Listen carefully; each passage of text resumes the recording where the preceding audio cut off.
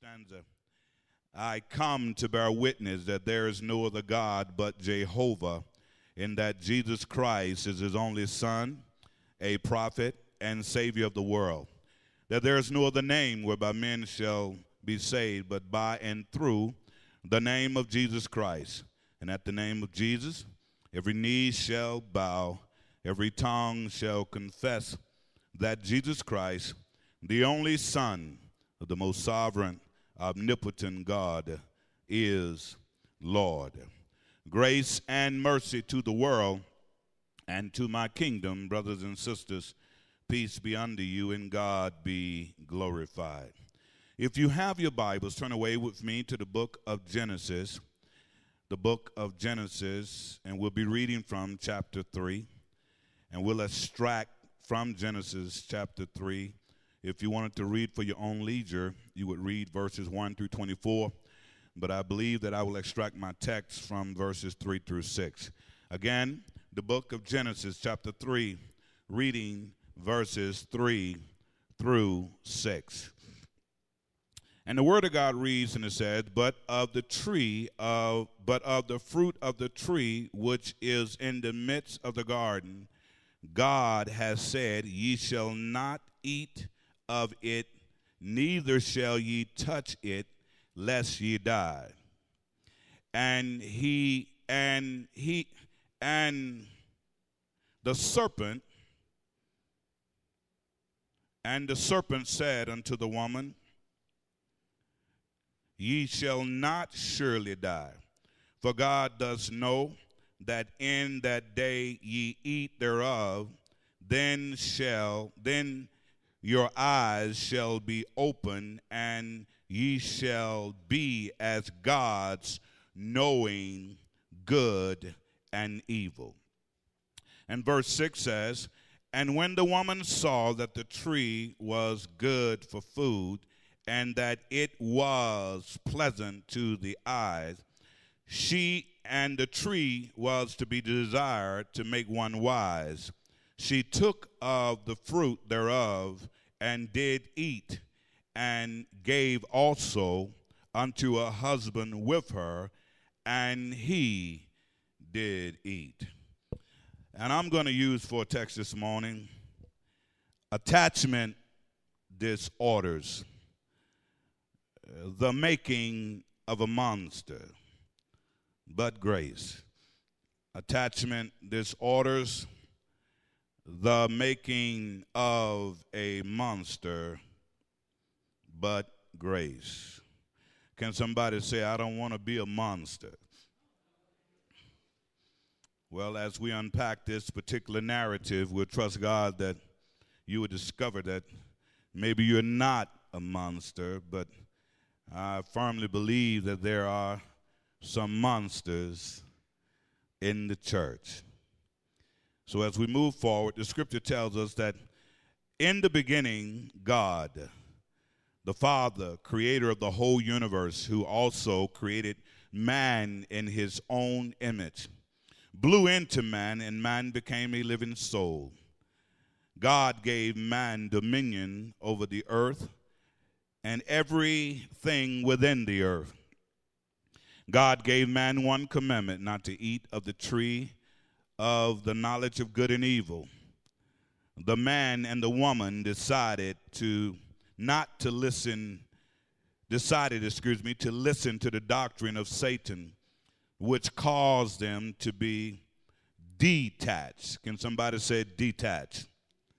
Detached from God, and they were kidnapped, molested, and toxified with the poison of sin, therefore causing man to have attachment disorders with God, thus producing the making of a monster, but grace. The making of a monster, but grace. Can the church say, but grace? You see, the question is, what is attachment disorders?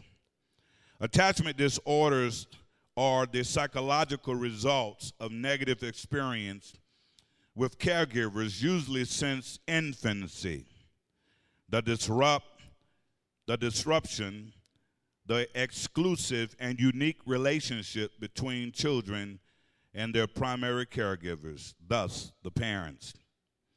They may grow up with the symptomatics of hostility, irritability, instability from the relationship, and thus never really learn how to form relationship nor to maintain them.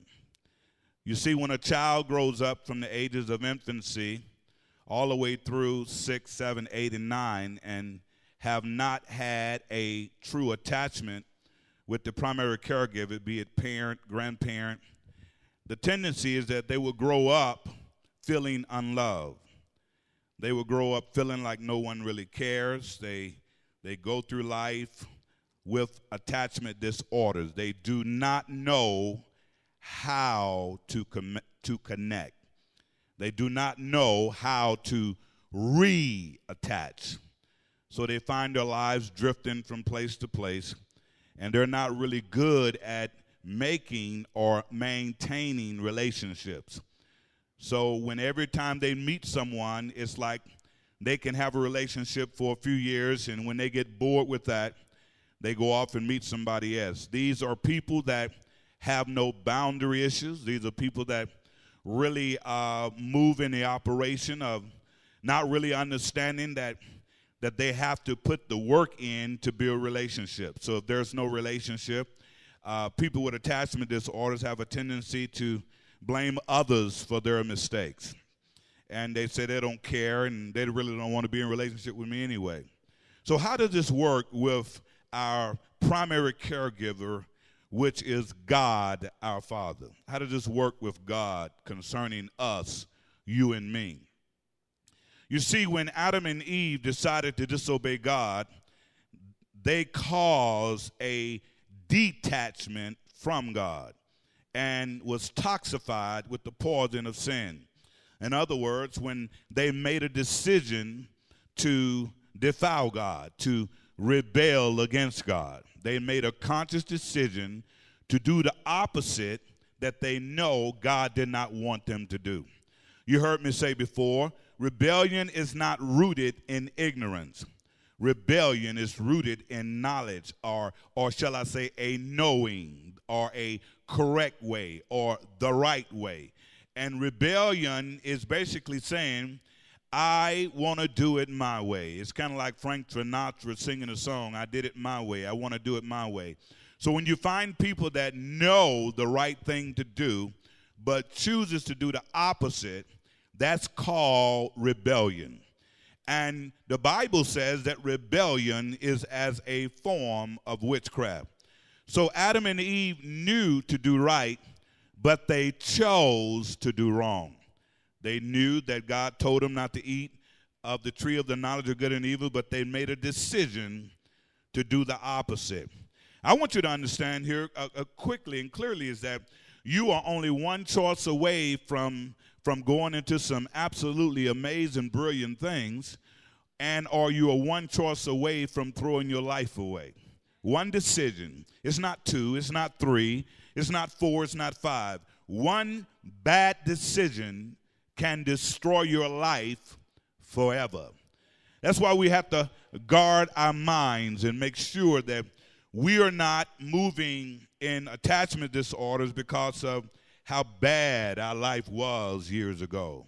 Will the church say amen? You see, Satan wants to destroy us by bringing us all kinds of pain and suffering in our lives. He figured that if he can get us to look at God as the boogeyman or the monster, or get us to look at God as the person that really, really doesn't care about us, our tendency is to blame all of the stuff that we go through on God. Now, you know, God is the master caretaker of every human being on the earth. And since God takes care of us, we know that his superintendent was designed that none of us should perish. None of us should be lost. All of us should have a right to everlasting life. God's superintendent says that he wants all to be saved. Not some, but all to be saved. So when we understand that we are God's children and God is our Father. We can't blame God for our own personal attachment disorders that we have with God when it was not our fault. It was with brother Adam and sister Eve way on down the road. So we was born with attachment disorders. And if you have not accepted Jesus Christ as your personal Savior, you still are detached from God. And God got me here to tell you today is that you got to attach back to God by accepting Jesus as your personal Savior. You see, as a child, if you have received negative experience from your primary caregiver, now we talking about in the natural, how we have a lot of monsters in the church, but grace. You know, people that don't understand the reason why they can't love people is because they never have truly received the love that they needed as a child. And a child is from birth all the way up to 6 years old, 7 years old, and even farther, depending on what that child has been through. So the first thing I want you to understand is that when a child goes through brutalization, the word brutalization means to be brutalized and over again by someone who says they love you. To be brutalized, that means whoop for nothing. That means thrown in a corner for nothing, just brutalization. That means the person that's supposed to love you don't love you, producing traumagenic factors and the lack of trust for people. Now, you all know that we have some people that are in the house of God that have accepted Jesus Christ as their personal Savior, but they're still working through that infancy stage. They're still working through brutalization. They're still working through being mistreated by the mother or the father, by the uncle or the nephew or the niece. So they're working through those traumagenic factors. And yet they come to church. And then the next one we have is horrification. That is to be horrified. Can you imagine a child being horrified by his mother or by his father over and over again? I mean, many psychologists and psychoanalysts would tell you that there are some parents that would put a Doberman Pinscher or a pit bull in front of an infant, and that Doberman Pinscher pit bull would be growling and barking, and that child would be horrified, going through horrification, hearing it over and over again. There are some sick parents that would take their kids and put them in closets. And as they put them in the closet, they put bugs and rats and roaches in the closet and close the door. And then they would turn the lights out on while the child is going through horrifying experience. That's horrification. Now, you may not have done your children that way, but there are a lot of them out there. There are children that have been through all kinds of horrifying things, been beat down through brutalization. And then the next one is abandonment. There are abandonment is to be abandoned as a child while in the house with someone that you love. And that's the second phase of it, but the real definition of abandonment is someone to leave you and never come back. Now I believe the worst kind of abandonment is to be in the house with someone that say they love you but never spend time with you, never talk with you, never take you for a walk, never really get involved in your life. They just abandon you. Are being abandoned in their presence. And we have many people that come to the church today, and not just this church, but all over the world. And they're going to the churches with all kinds of things, such as brutalization. They've been brutalized by mother, father, sister, brother, aunts, uncles, cousin. Then they've been horrified by the world and horrified by relatives, telling them things over and over again, telling them how bad they are. They'll never amount to anything. And then we have those that have been abandoned. Normally people that have been abandoned have problems with forming relationship. They have a trust issue with are you going to leave me? When are you going to leave me? I know it's coming. You know, you're going to leave me. So in other words, what they normally do is disconnect from people before the people disconnect from them. So those are abandonment issues. But the worst thing to be is to be abandoned while in the house with somebody that say they love you. You know, you're in the house, you see them every day. you know, but they don't spend time with you. They don't tell you how valuable you are. So those abandonment issues. Then the fourth of that is that repeated episodes of violence. This is to beat a child for no reason at all. No reason at all. You know, you just wake up and you want to whoop him. Or you wake up and you want to talk crazy to him and you're nothing. Look at your girl. You're just like your mama. Your mama was nothing and you're not going to be anything. You know good. Look at you. You act too much like your father. You act just like your daddy. Your daddy was nothing and you're nothing. I mean, just consistently with episodes of violence, violence rehearsal, violent styles, violent words, toxic words, words that hurt, saying words with the intention to slaughter that child's soul, to slaughter their soul by saying things that you know will hurt them. And then the twisted part about that is that after they say those things that cause the child to feel all dead all on the inside, then they go with this thing called perverted love. They say, well, you know I didn't mean that, and I just said this and I said that, I didn't mean that. So the child grows up with kind of like a bipolar schizophrenic personality. He really don't know what love is. He or she just drifts through life wondering when somebody really gonna love me. So these are they that are in the church. You know, they're in the church, they grow up, but they don't grow out of what they're in. They grow up, but they don't grow out. Their mindset is still that toxic residue with the hallucinogenic rehearsal. From time to time, they go back to what was said. They go back to what was done. They go back to how they was treated. These are they that make their way to the church. They come to the house of God, and many times we wonder why there's a disconnect with individuals that can't show love even though they're receiving love. Individuals that can't smile even though people were smiling at them. This is the creation of a monster. Is there a monster in the church? Are there monsters in the house of God? Now let me give you more. It says when this type of treatment takes place with a child, it may produce a monster according to psychologists, those who have attachment disorders. Many will grow up without conscience, meaning that they'll grow up not knowing how to feel. They'll grow up not knowing what is right, not knowing what is wrong, because they've been through brutalization, horrification, abandonments, and repeated episodes of violence. So their conscience have been out of whack. They don't have the ability to feel nor care about others. These are they that will see you on the street, shoot you in the head 5 times, walk away and go down to McDonald's and get a Big Mac and some fries. These are they that will cuss you out and literally wonder why you saying what you're saying to me. These are they that have been trained emotionally not to care about people. Why? Because no one has truly cared about them. What do they have?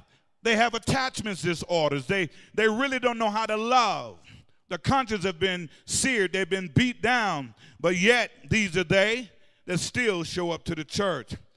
And one thing that is important is that according to the making of this monster, there is one thing that they normally feel and how they express themselves. They normally walk in a sense of numbness and the lack of expression. They are numb and they don't have expression. It's hard to get a smile out of their face. Why? Because their core says, nobody cares about me. Nobody loves me. Even their smile is contaminated with the sickness of poison because they still don't believe that nobody cares about it. No one has really shown me love without leaving me after they show me love.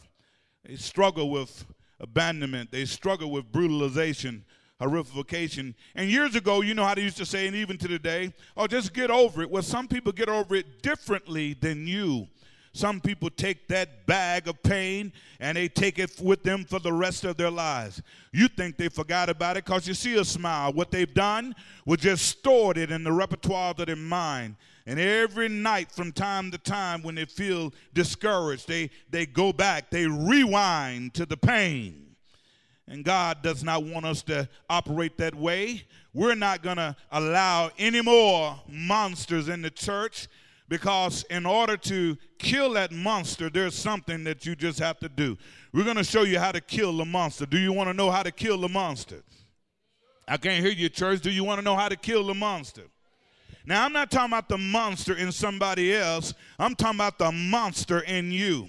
That monster that won't allow you to show love. That monster that find it hard to receive love. That monster that's always trying to question somebody. That monster that's always looking at what can I get rather than what can I give. That monster that just haven't learned that it's not about them, but it's about others. That monster. Do you want to kill the monster, church? I can't hear you say, I want to kill the monster. Hallelujah. Let's kill that monster together. You see, these are those who are on the streets of our cities. These are those that are walking the street. You know, Lil Ricky, Lil Flip, Lil Jack, Shanae, Shaquita. All of these walking the streets that been in and out of foster home, that really haven't had nobody to love them. And even if you're in a foster home, they can't love you like your real mama love you or like your real daddy love you. You can go through the motion of it, but the love, so that become a hole in the child's soul. And they wonder, well, why my daddy don't love me? Why my mama don't love me? Why my mama leave me? And as a result, they develop those attachments. But God has a way of killing that monster so it don't grow up in you. And every time you're around people that love you, you can't even receive the love for the hole that's in your soul. You got to be able to close that hole and let God show you that God has your back, and not only has your back, but he wants you to win. Will the church say amen? So they're on our street corners, and many of them are working in the office place. Some of them are on the market, and many of them have brought themselves into the church. And they come to the church with no conscience. They don't know how to feel. You know, they're working through traumagenic factors. They're still trying to figure out, is this real? Or are they going to trick on me? Am I going to be deceived again? Am I going to be betrayed again? Do they really love me? Do they love me? These are those that are still wrestling with attachment disorders. But today, church, I want you to know that it is God that's going to make you free. You have to want to be free. You have to want to give people the benefit of the doubt. You have to want to say, no, it's not them, it's me. You have to make it up in your mind and say, I'm not going to live like this anymore. I'm going to surrender myself and to the power of God, and I'm going to stand up and be the man or the woman that I know God wants me to be. I'm declaring that I'm not a victim anymore. I am a victor, and I walk with the power of God, and all things are possible to them that believe in God. I am more than a conqueror through him that loved me. You got to decide, that's what I said, you got to decide that you're going to take your life back in the superintendent that God gave you. When he made you, he coated you with love. When he made you, he coated you with words. When he made you, he coated you with everything you need to be all that you need to be. So what God wants you to know this morning, he wants you to know that you can reattach. You see, Jesus came to reattach us back to our Father God who loves us. That was Jesus' assignment. He came to reattach us. And the reattachment is not based upon how I feel. The reattachment is not based upon do everything works perfectly for me.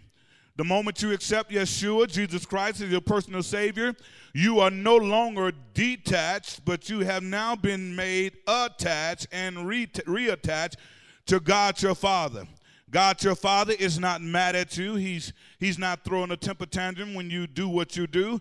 He knows you intrinsically. He loves you individually. And the moment you get saved, you have been reattached to God.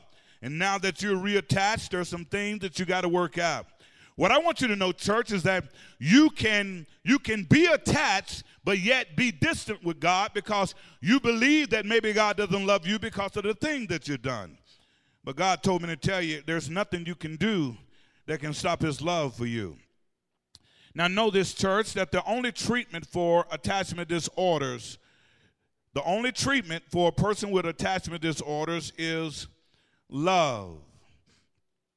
You got to love people no matter how bad they treat you. So love. If you know somebody with attachment disorder, then maybe you have it. The only thing that's going to bring you through it is love. Isn't it good to love people that don't like you? Isn't it good to love people that won't help you? Isn't it good to love people that talk about you? Isn't it good to love people that you don't trust? I mean, it's love. Love, church, is the prayer mover. The only thing that get rid of attachment disorders is love. Love, love, love. There are many hurting people in the world, and all they need is love. I know it was a song, but it's really true. All they need is love. They need to know that you love them no matter how bad they treat you, how bad they talk about you. I'll share this brief story of my life personally, working at a Boys and Girls Town over in Missouri. And I think I shared it before, but I share it again. And that is that we had this young man that was coming from someplace in Missouri, one of the most notorious bad places over there, and we got him in, and I got the call to say, hey, John, you got to be really careful about this young man. He loved to fight staff, and you need to watch out for those that are going to be dealing with him. He loved to fight staff, and he'll go off in a minute. And I said, okay, well, I'll send him on down. Send him on down. We'll trust God for the best. So he comes in the door, tearing things up, kicking holes in walls, and telling everybody, I ain't going to listen to nothing y'all going to tell me, and I don't want to hear nothing from no director and all of this stuff. And he just coming in, tearing stuff up. I'm talking about tearing stuff up. So he finally went into his room, and he did one of the things that he should never do. He went in his room and started smoking in his room. Young man, 15 years old, roughly about maybe 6'5", weighing about 270 pounds, full of anger. And I ain't got time to be wrestling with him, and I wasn't going to wrestle with him. I said, I got to go for what I know. And he in there clowning, just acting the fool. So I went into his room, and he was sucking on a cigarette. I said, son, now you know we don't allow smoking in this room, especially, you're not an adult. There's no smoking on ground. He looks to me and said, I don't give a blank what you saying. Now get the blank out my office. Out of my room. I looked at him and said, okay. All right, I said, but you know the rules, right? And I stood there for a moment, and he said, didn't you hear what I said? Get the blank out of my office. Now, naturally, the man in me wanted to choke him out, tap him out, knock him out. That was the man in me. But I had to make sure that I wasn't operating out of my emotion, because somebody would have gotten hurt, be it me or him. There was going to be some pain up in that room. So the Holy Spirit told me to leave. I left out the room. I went into my office, and I sat down, and I always have some bananas and fruits right there in my office and stuff like that. I didn't respond to what he said. I went into my office and sat down, and he just tearing up the place, walking down there, cussing everybody out. And when he got through doing all of his stuff, he comes by my office, just right by the door. He walked down the hall by my office, and he saw a big old bush of bananas. He comes over, and he looks at me and said, do you mind if I have one of those bananas and some candy? I said, sure, son, go ahead, you can take them. He looks at me and said, what? I can have some bananas and candy? I said, sure you can. He said, are you serious? I can have some bananas and some candy. I said, yes, you can. And he said, can I get 2 bananas? I said, sure, you can get 2. If you want 3, get 3. I said, get some candy. And he paused, and a tear came out of his eyes. He said, I was expecting you to tell me, get the blank on away from here because of what you did in this dorm and what you did in your room, but you didn't do that. You didn't do that. Ladies and gentlemen, what I'm trying to tell you, that's how God operates. See, when we're at our worst, he still loves us. When we're doing crazy things, he still loves us. So when somebody's treating you bad, talking bad about you, you got to still love him. That's how you break attachment disorder. And that's what the church needs. The church needs to love people. Even though they treat you bad, love people when they talk about you. Love people when they lie on you. Love people when they threaten your life. You got to love. And when you love people, then God begin to move on their heart and begin to change those disorders and put them in order for his kingdom. If you believe that, somebody say amen. I could have easily retaliated, had him booted out, gave him a charge, and he'd been on his way to somebody's prison. But that ain't what God had for him. I told him, anything you want, son, just come in here and get it. And he used to come in and talk to me about his childhood, about how bad it was. He's a perfect example of children with attachment disorders. He wanted somebody to beat him up. He wanted somebody to talk bad about him. He wanted somebody to brutalize him, horrify him. He wanted somebody to abandon him, get out of my office and never come back in here again. He was waiting on the abandonment issue. He was waiting on a repeated episode of violence. Because all I had to do was make a phone call. They would have went in and did what they had to do with him. But he didn't get it. And since he didn't get it, his core began to soften. He began to change. And he found himself coming in my office just to sit down. And we would talk from time to time. Church, in order to break the attachment disorders, it has to be love. Jesus said it best when he told us to love people. You got to love people. And that is the only thing that would overcome attachment disorders, where a person can gain their conscience because now they're learning how to feel again. They're learning how to love again. So love becomes the prime mover for overcoming those that are hurting. We see each other, but we don't really know what each other go through. I don't know what your week was last week until you tell me. I don't know the nightmare that you had before until you tell me. I don't know what you're doing with your life. But I do know one thing, that when I see you, I need to move in love. Because even if you had a bad day, if I see you and show you love, the bad day may not be as bad anymore. Even if you had a bad month, maybe a bad childhood.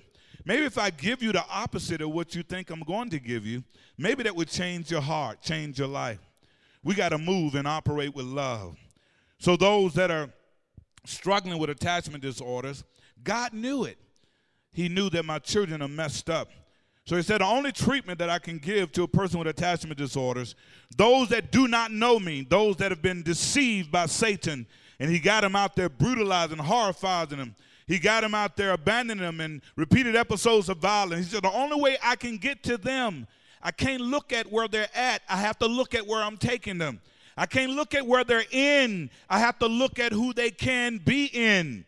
So the Bible tells us in John 3:16, for God so loved the world that he gave his only begotten Son, that whosoever believeth in him should not perish, but have everlasting life.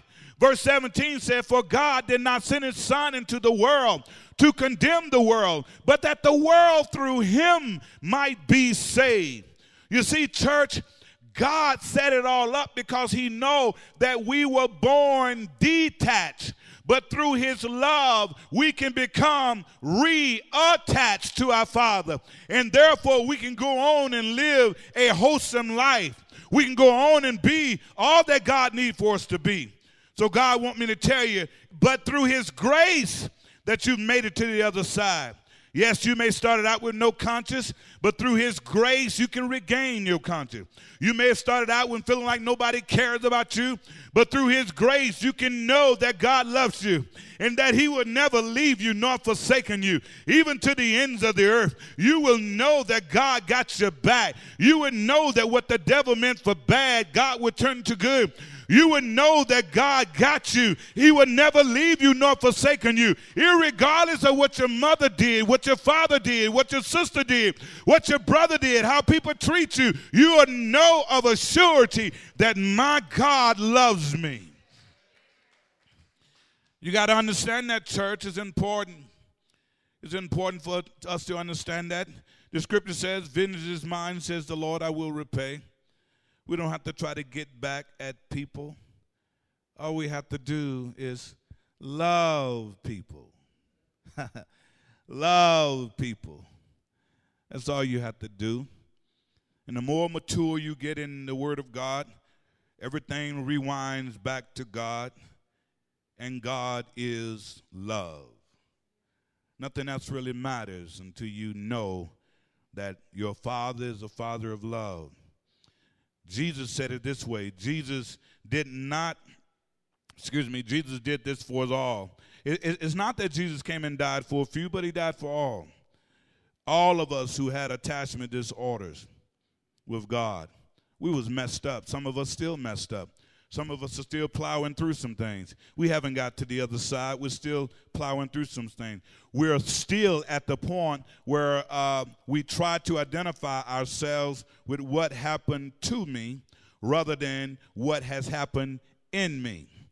See, to me and in me is two different things. The moment I got saved, that's what happened in me. What happened to me is the natural. Will the church say amen? What happened to me or in me is the spiritual. So what happened to me is the natural. What happened in me is the spiritual. Now, if I live my life on what happened to me, then I will forfeit what happened in me. Will the church say amen?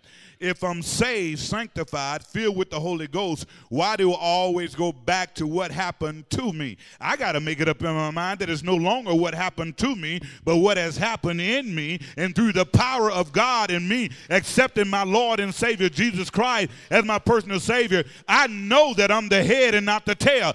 I know that I'm above and not beneath. I know that no weapon that is formed against me shall prosper. Why? Because it's not what happened to me, it is what has happened in me. And as long as I got him in me, no devil formed against me shall prosper. You got to understand, stop being detached and start being attached to what is in you already.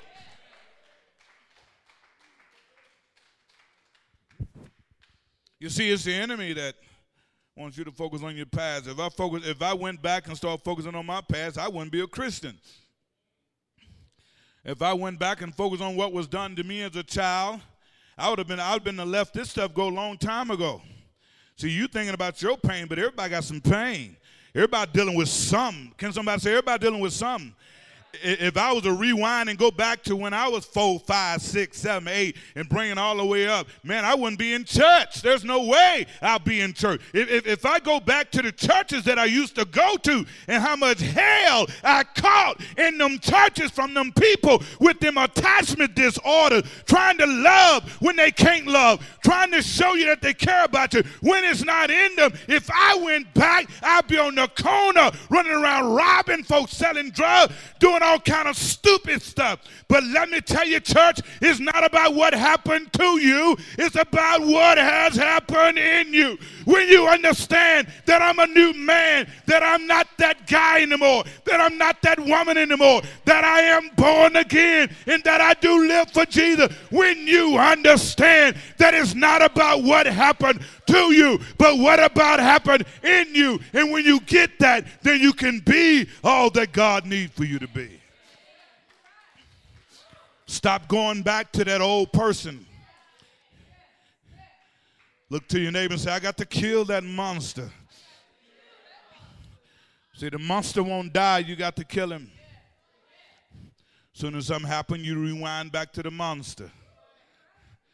You go back to the monster saying, hey, well, why are these things always happening to me? But what I love about God, help us, Holy Ghost. We serve a strategic God that knows about therapy long before it came into being. He said, I know they're messed up, but I'm going to draw them with my love. Have you ever got a blessing and you know you didn't deserve it? It sure was not about you.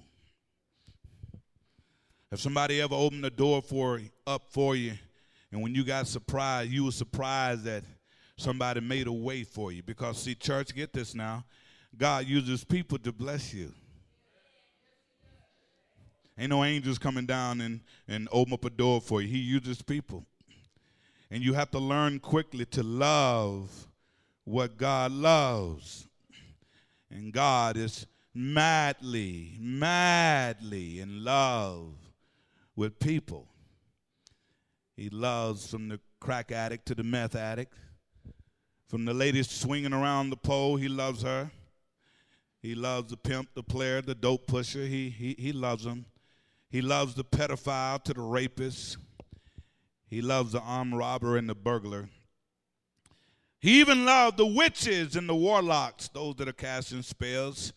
We serve a God that equally loves us all because he can't do nothing but loves. And what the enemy would try to have you to do is to linger in your pain and think that God doesn't love you. See, he's an equal opportunity lover. How he do for one, he'll do for another. The scripture says God is no respecter of person. That's why it's critical for us not to jack ourselves up like we're better than other folks. Because the same love that he has for you, he has for that warlock. He has for that homosexual, transsexual. You don't know what they've been through. You know, they have been detached. They have attachment disorders, and all you're doing is looking at the behavior, but you don't see the heart. We serve an awesome God. Oh, hallelujah. He loves you when you're not your best you. He know you're messed up. He loves you when you're not you. He loves you. He loves you in spite of yourself. He loves you when you're at your worst. And that's where love really perfects itself. Stay with me, church. That's where love really perfects itself. The question would be, how can love perfect itself? Where love is perfected when you're at your worst and God says, I love you more. See, it becomes perfected because anybody can love somebody that's treating you right.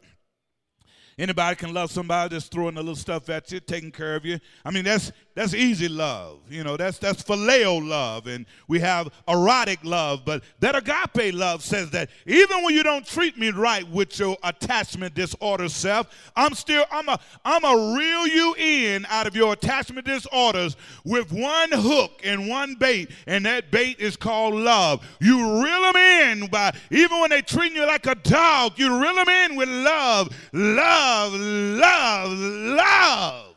And the more you love, the more God loves you. So the question would be, why are you still loving me when you know I don't like you? Why are you still doing stuff for me when you know I can't stand you? You say, because the more I do it for you, the more love God gives to me to love you. We got to love. The only way to break this attachment disorder in the church is to love. Romans 5:8 says, but God commanded his love toward us, and that while we were yet sinners, Christ died for us. So even that while I was yet detached from God, he still loved me. Come on, church. I hope you're hearing what God is saying. You have made it all about you when it's really all about someone else.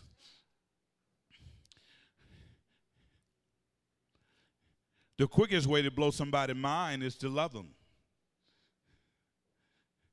I try to make a habit of doing the opposite of what people do to me. Because you want a pure heart, because no prayers can get through without a pure heart. Now, you can make up stuff and make it look like you're being blessed, but if your heart is not pure, then even the stuff you get won't last long. He's looking at love. So when you pray and the root of your prayer is you got all this other stuff in there, God says, okay, I can't deal with that. Why? How do we verify that? He said, if you have an ought against your brother, do what? Go to your brother, make that right, and then come on and put up your offering. So you have to have love, move and operate in love. Can everybody say, I got some love? Here's a scripture that blew me away. You can read it, and it's absolutely amazing. Romans 2:4, it says, not knowing that the goodness of God leadeth to repentance. I was smothered by that as I read it, and the more I read it, the more oxygen I inhaled, and the more I read it, the more liberating it was. So it's not by legalism that calls people to obey. It's about goodness. It's about how good you treat them. See, when you're on the street and you treat somebody that you know is a criminal and you start giving them, hey, man, I got extra $10. You want this here? He'll look at you and like, you mean I ain't got to rob you to get it? See, all people really need is to know that you care about them. When they know that you care about them, then they want to know more about you. Now, we hear that concerning teachers, but that is a truth that is concerning the whole nation, the whole world. See, when people know you love them, they want to know about you. And not only want to know about you, but want to know about who you know that's making you to be the way you are. But if you're punitive and you are Moses, You know, you are Moses. Moses is good to give out the 10 Commandments, but fact about it, Moses didn't want the 10 Commandments because he know he was violating one while they was writing one. See, somebody said, well, they was down at the bottom writing the 10 Commandments. I mean, down at the bottom making a graven image. Here's what you didn't get. When Moses saw that, he got angry. And what did he do? He broke the tablets. So Moses was already broken while God was writing the 10 Commandments, because he already knew if I see something coming down this hill ain't right, I'm going to snap on some folks. And he got down there seeing them worshiping his golden image, and he broke the 10 Commandments. So even while God was giving it and they was breaking it, even the leader had an issue where he couldn't control his anger. Can somebody say Moses is dead now?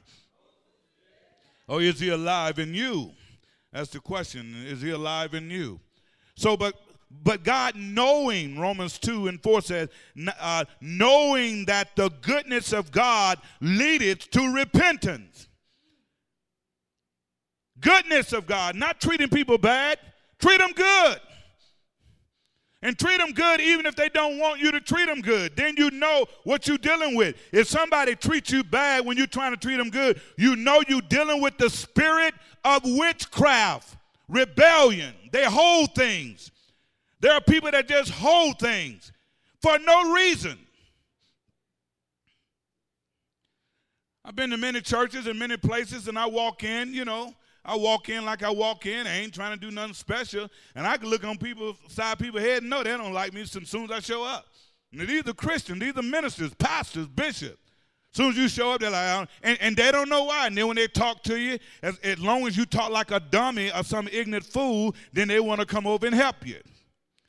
But if you talk with a surety, with your head up, knowing what you're talking about, you're not moved by their ontology, doxology, epistemology. You're not moved by their isms and their tisms. You know who you are and what you are. When you stand your ground and say, I know who I am, then they get offended.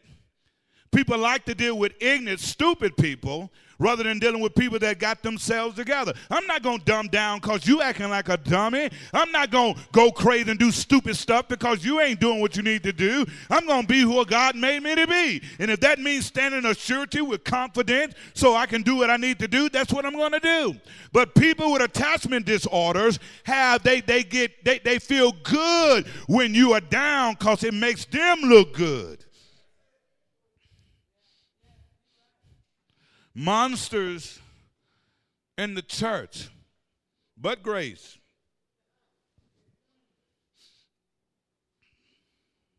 That's why this is a kingdom message. This is not a local message. This is for anybody you know that need to hear it. You know, you get the tape, get the CD, and pass it on. Look to your neighbor and say, pass it on. We got some jacked up folks in the church that don't know how to show love, won't show love. Even when they get in love, still don't know how to return it. And why? Because it's all about them. If it's all about you, it'll never be about me.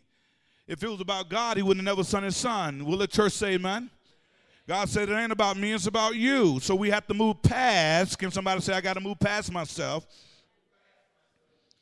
See, so not knowing that the goodness of God leadeth to repentance. I've seen some crazy folks in the correctional system, and 2 years later, you look at you and even know it's the right guy.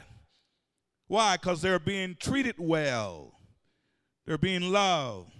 But grace and love is the only treatment for those who suffer with attachment disorders. That's it. Grace and love.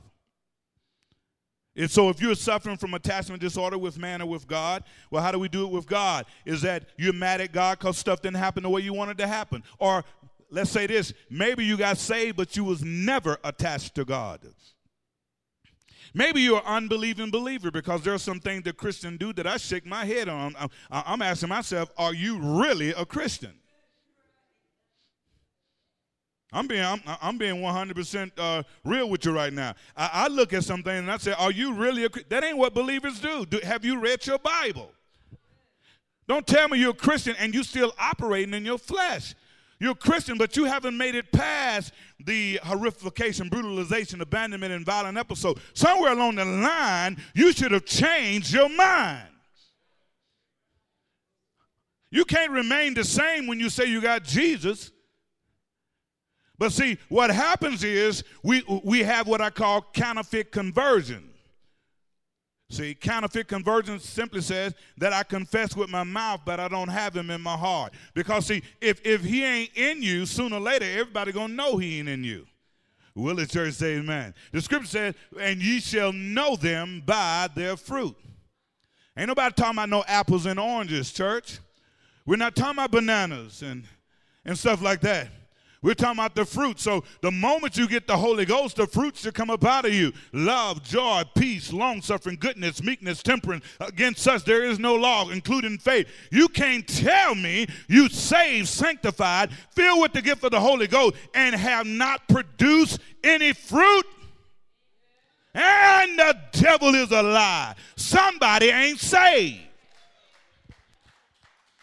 You made a confession without the possession. And if you don't have the possession, meaning that if he ain't in you, which means the seed has not been planted, I don't expect to see fruit to come out of you when you haven't planted the seed of the Holy Spirit to produce the fruit of the Spirit to bring forth love, joy, peace, long-suffering, goodness, meekness, temperance, faith. Against such there is no law. The question is, are you saved or not?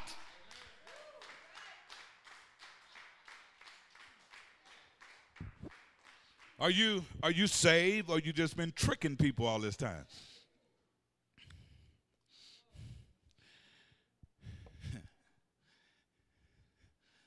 You see, there are a lot of people that know the right words to say, but haven't really gotten saved.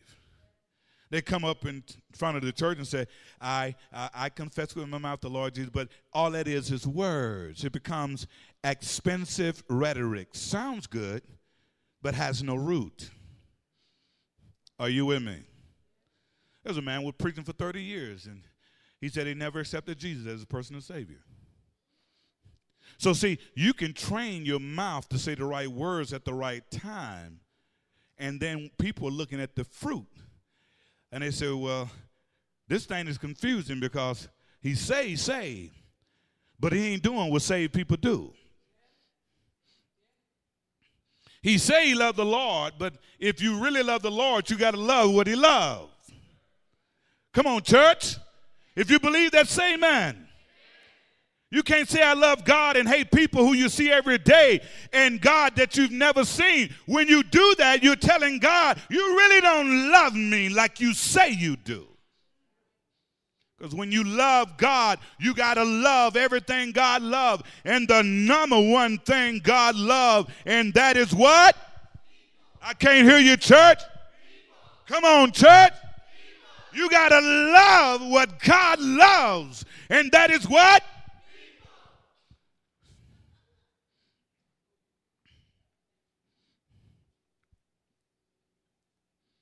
So grace and love is the only thing that breaks attachment disorders. The only way to kill the monster is with God's love and his grace. You see, grace helps us to love. I love it when he gave me that revelation. I said, oh, thank you, Father. Grace helps us to love. See, I can have love, but if I don't have grace to love, I can go through my whole life mad at you because I don't have grace to love you. Grace helps us to love. It's kind of hard to love someone that's treating you bad. I know when my father, he was never in my life, never done anything for me, never bought me a pair of shoes, never bought me a pair of underwear, never did anything for my entire life.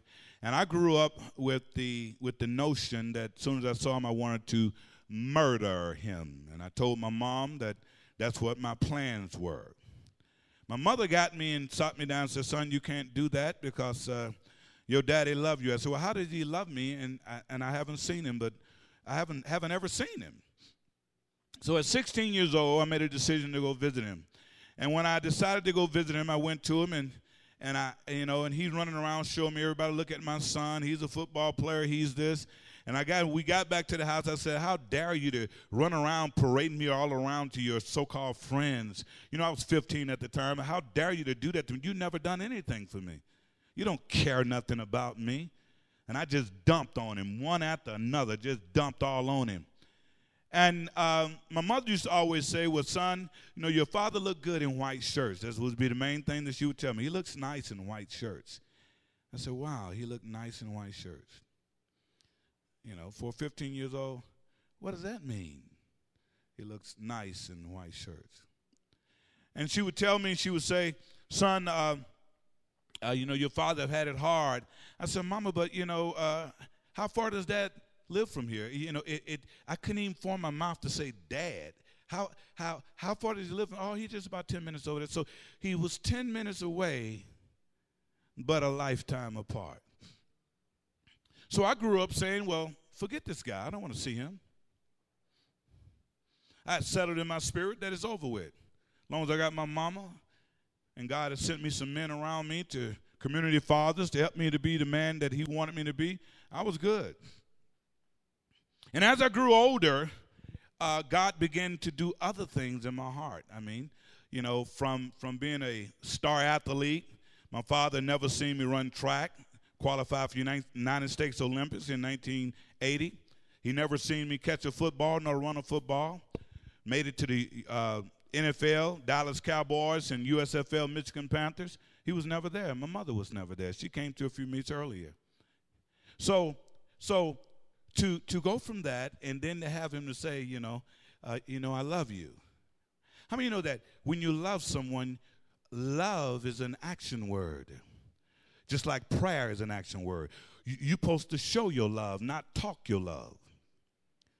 So as I got older, I'm wrestling around with this thing, and all of a sudden, it hits me. It hits me hard. It hits me to the point that it was never about him.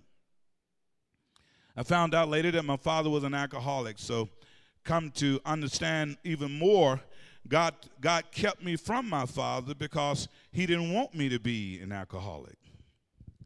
He kept me from him. I've never drank, never smoked, never been high, never sold drugs, did drugs.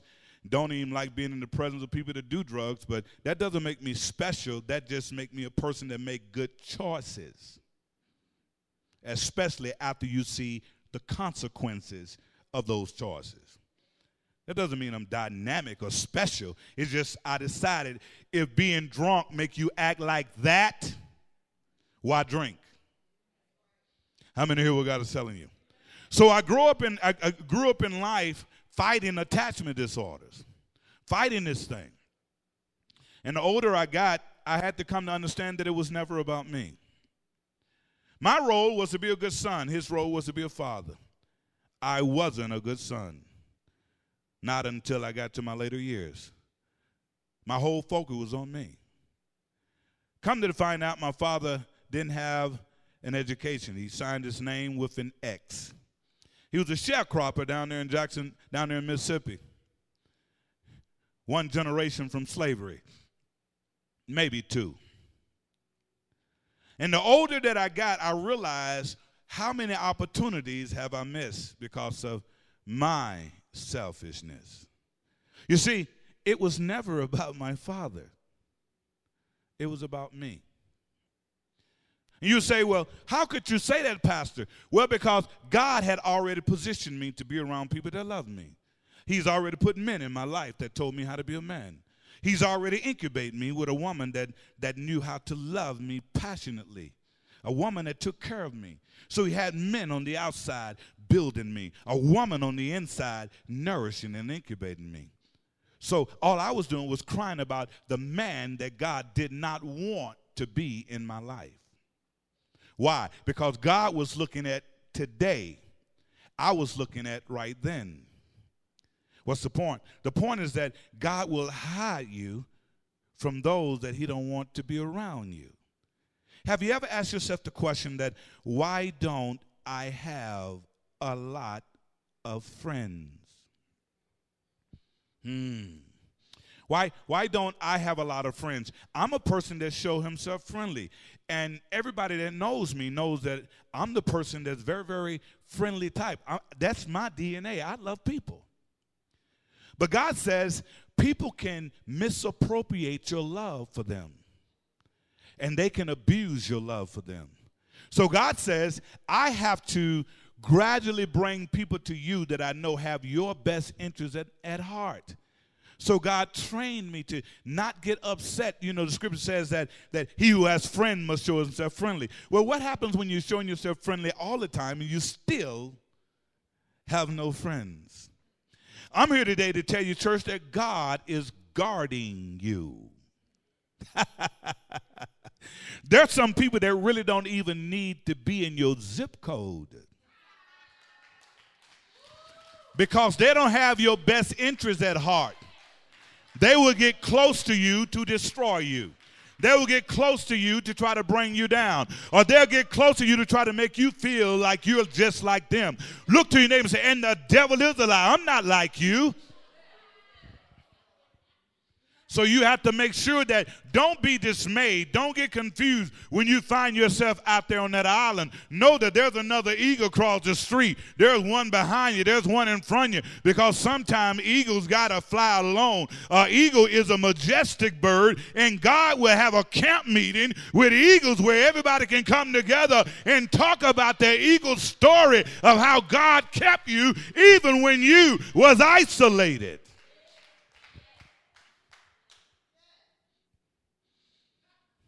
Can somebody say, I'm going to kill this monster? So grace and love is what killed the monster. You got to have grace to do it. Go to Matthew 5:44. You can't do Matthew 5:44 without grace. And if you think you can, you just deceive yourself. And many times we think Matthew 5:4 is about people outside the church, and not understanding that it's talking about the people, the monsters that are within the church. That's what I said, monsters in the church. Why? Because they're still suffering from attachment disorder. They want love but don't know how to give it. They're still dealing with what happened to them rather than what has already happened in them. So Romans 5:44, it simply says this. It says, but I say unto you, now this is Jesus talking, is in red. Will the church say amen? But I say unto you, love your enemies. Bless them that curse you. Do good to them that hate you. And pray for them which despitefully use you and persecute you. You can't do that through your flesh and blood. It takes love to do that. It takes love. It's the grace of God. Anybody can love someone that's treating you right, take you out to dinner, tell you how great you are. But can you love that person that can't stand you? Can you love that person that wants to destroy you?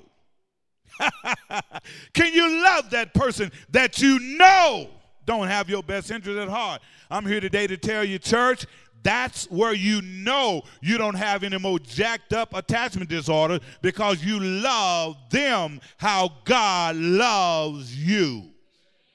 Come on, give God a hand praise for that. But the church struggled with that. The church struggled with that because we like to do, and we really want to do unto others as they've done unto us. But you must break through the pain of brutalization, horrification, abandonment, and those repeated episodes of violence. And you must allow God to restore your heart through his love. God says this, he says, I know you've been through the kidnapping process, molestation. You've been toxified with the poison of sin, causing you to detach from me. God says, I know that. He says, but the moment you accept Jesus as your personal Savior, you should be working on renewing your mind. God also tells you today, church, he says, but I sent my son, Jesus, who was also brutalized, horrified. He also felt abandoned, and he went through repeated episodes of violence at the cross in order to reattach you and I back to God. So the moment you accepted Jesus Christ as your personal Savior, you have killed the monster. You have to tell yourself that I'm not a monster anymore. You have to tell yourself, I know how to love God, I know how to love people, and I know how to love myself. You are no longer the monster that people want you to be. We got the church packed with them all over the world. But people don't feel like the love because of what happened to them. Remember, not what happened to you, but what has happened in you.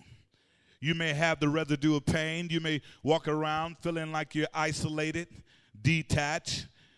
And it's absolutely amazing at times that how you can, I know some of my colleagues, they go to these mega churches, and hear me, church, I have nothing against mega churches. I think that's a phenomenon of God. I applaud it. I appreciate it. But it's sad when you go to a larger church and you don't know anybody in there. You don't know nobody, and you got to set an appointment to meet different people, and you find yourself, if you have an attachment disorder, that can really throw you off because you're in a place where you shouldn't feel abandoned, but now you feel even more abandoned while trying to seek God. How many of you know that simply means this? That simply means this, church. That simply means that believers have to become more relational with each other. It has nothing to do with the pastor that got 30,000 people. I applaud that. I say praise God for that. But it's the people that are messed up, the people that won't reach out to a brother, won't reach out to a sister, won't hold hands, won't get into subgroups, won't get into these type of things. So the pastor, God brings them to him, but it's the people that won't reach out to each other. It's the people that won't show the love that they need to show to each other. Then men shall know that ye are my disciples by how you love one another. So the reason why they feel abandoned, because some of them are waiting on the pastor to come down and shake their hand and say, hey, it's really nice to know you. But know this, church, Jesus never did that. The crowd loved each other, and they got to know each other. Jesus didn't have time to talk to everybody that was in those crowds. He fed 5,000. But he didn't meet 5,000. So sometimes we want the pastor to do for us as what we can do for ourselves. So what do? They run to smaller churches so they can feel love, because they don't feel the love in the larger churches, because it has nothing to do with the pastor. It has more to do with the selfish people that are in the church that refuse to love each other.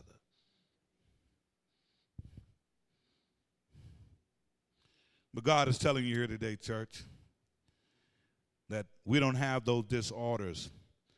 We're no longer monsters anymore. We know how to love, and our conscience is wide awake, and we're coded to love. You're coded to love, even though you won't do it. You're coded to love because God is love, and if God is in you, he's in me. He's in all of us, so you're coded to love. You feel your best when you know that you are loved. You're coded for words, not words to tear you down, but words to build you up. You are no longer under the bondage of disorders. You have the passion of God to move people with your words. You need to tell people that I love you, I adore you, I think you're a great person. We need to move people with words. Why? Because we're coded to love. We're coded to be moved by the words that we receive. Ding dong, the monster is dead. The monster is dead. You can feel again. You can know the love of God again. You may be different, but you are not deficient.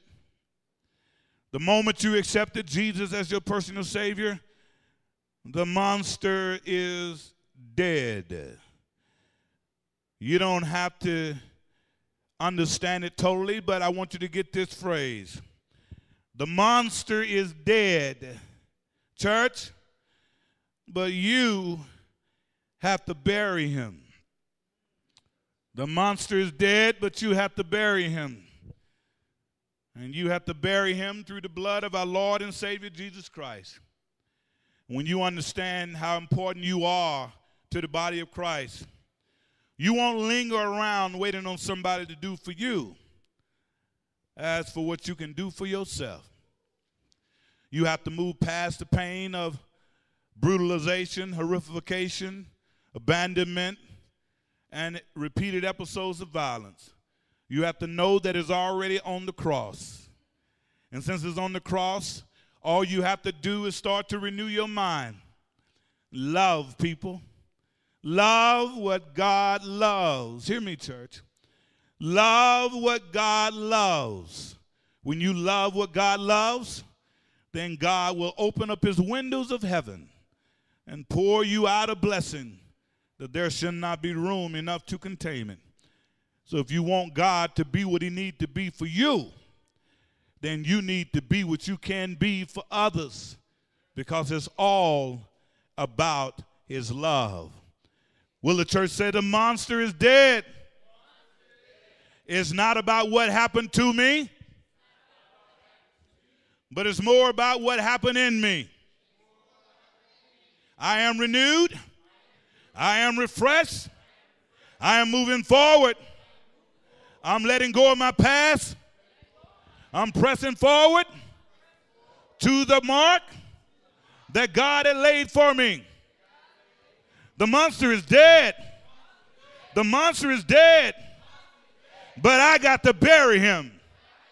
Stand to your feet and give God a hand praise in the house of God.